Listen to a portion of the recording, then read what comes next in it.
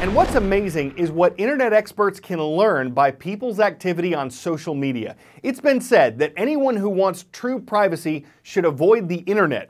Whether it's connected systems in your home that don't just answer questions or do your shopping, but hear everything you say or know when you get back from work, or the political leanings of people you follow online. Everything that interests us has the potential to be tracked.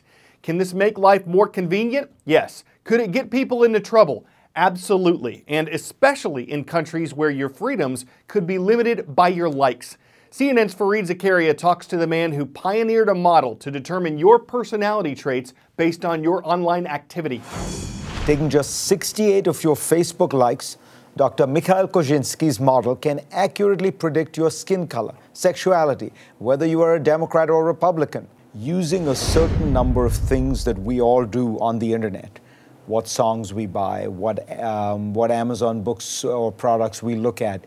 You can predict things that are much deeper and don't seem necessarily associated, right? Explain some of that. If you looked at my Facebook profile or my Twitter profile, you would probably not have much trouble figuring out what my political views are or what my personality is. Now, computer can do the same thing, basically by analyzing large amounts of data from your Twitter profile, your email, your playlists, your Facebook profile, and so on. It can create a very accurate and intimate psychodemographic profile of you and other people. And now, this information can obviously be used in marketing, and specifically in political marketing. If I have a detailed knowledge of psychodemographic profiles of a large number of people, I can use this information to craft individual messages and speak individually to each of those people and try to make this message as convincing and relevant to them as possible.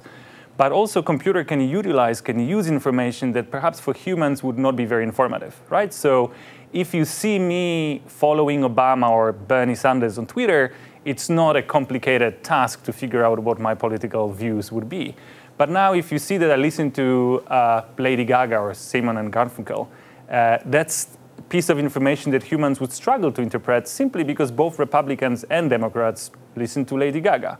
Now, what computer can do, computer can go and look at this data in much more detail. It can look at millions of people, and I bet that there would be a small difference between how likely the Republicans are to listen to Lady Gaga and how likely Democrats are to listen to Lady Gaga, something that for a human being is not perceptible.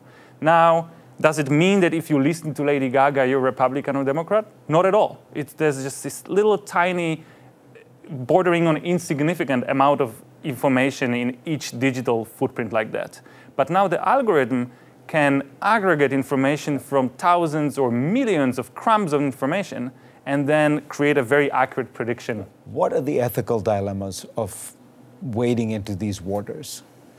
Well, we have to remember that governments, companies, and organizations can use the very technology that can be used for your good. They can turn it against you. Now, how they can turn it against you? Well, they can, behind your back, without you knowing, try to infer your intimate traits, such as your political views, your sexual orientation, your personality, and intelligence.